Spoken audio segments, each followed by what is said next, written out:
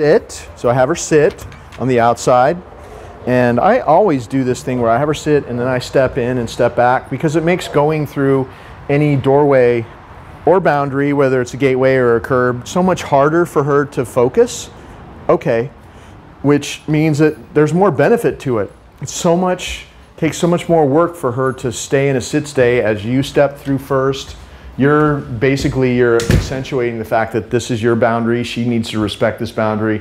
Only walk through with you like you just saw her walk through, and just be super calm like this. Sit. Good. We're gonna send her back in. So that's the whole thing with these clips that you're getting. You got the going in, coming out, and then going in again. Go. I'm just doing the reward like that because I think you should do it the first few days she comes back to you, because it's kind of a common thing that, good, and she turned around to face me, so I gave her another reward, and I'm taking off the collar again. It's a common thing when the dogs go back home that they, just because they're trying to test you, they'll refuse to do certain things like go into the crate. She may bark and, you know, cause a ruckus when you put her in. You need to ignore that, because you know, the only reason that she would really need to get out would be if she's been in there for a long time.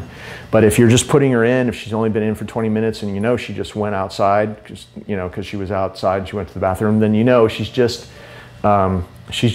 trying to have her way, and maybe she doesn't even know it, but she's testing you to see if she can get away with the stuff she used to get away with you, even though she hasn't known you that long.